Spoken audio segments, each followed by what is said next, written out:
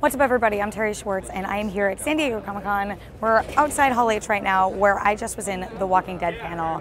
And it's really funny. It's hard with a lot of these shows, especially with a cliffhanger like The Walking Dead had, where, spoiler, I guess, if you're behind on The Walking Dead, but why are you watching this video if you haven't watched the season 6 finale? It ends with this huge cliffhanger where Negan is going to kill someone, and it very intentionally is shot to make sure that no one knows what happens. You walk into a panel like this, and everyone wants to know, and by the time you get out, the dialogue is completely changed to something awesome they showed in the trailer, which is Ezekiel and Shiva. They reveal them for the first time. They're these two big characters who play a role in the comics at this point. Don't want to get too much into them, but suffice it to say, Ezekiel is a super cool dude and Shiva is his pet tiger. So that's how cool it is. And you can see it in the trailer. We have it up on the site. We wrote it up. It looks awesome.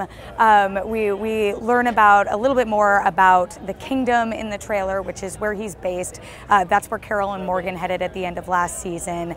And again, the trailer just teases the fact that Negan is going to kill someone. We see him, that's my best Lucille impression.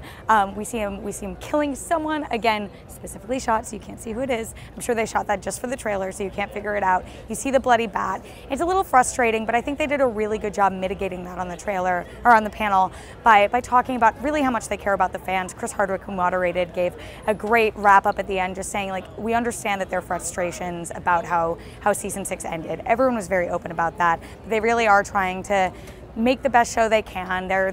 Andrew Lincoln had a funny line where he said, you know, it's going to be a really bad start to the new season, but it really does build up from there. And it looks really cool. They did tease what's up with Carol, what's up with Morgan, where Tara and Heath went. So overall, it looks really good. There also was an amazing moment on the panel where Andrew Lincoln tried to get back at Norman Reedus, who's been pranking him. He put glitter in his air conditioning, and he tried to get back at him by blowing glitter on him on the panel, and instead ended up with glitter all over himself. So if you see photos of Andrew Lincoln and wonder why his beard is just gold glitter, now you know why. Anyway, we're super excited about The Walking Dead. We're going to be talking to the cast and getting more scoops and figuring out what the deal is with season 7, though at this point I don't even know if we're going to find out who died when season 7 is over, but we'll do our best. So make sure to keep it here at IGN for all things The Walking Dead and Comic-Con.